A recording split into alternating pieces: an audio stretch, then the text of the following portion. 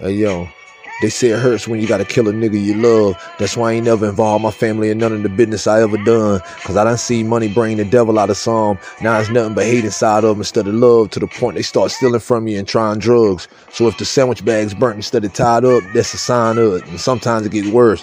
How much you think it hurt to seeing your cousin standing up pointing you out in court to the judge? So I don't tell nobody what I'm about to do or where the fuck I'm going, not even my mom.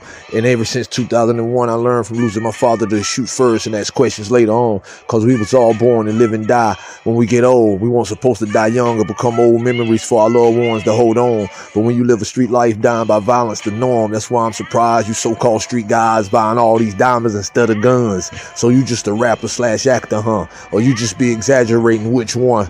I can imagine what you would have done if you seen the shit I saw. Blood coagulating around exit wounds made by AR. You probably would have told everything to the law. But if I happened to see you before court, you wouldn't have showed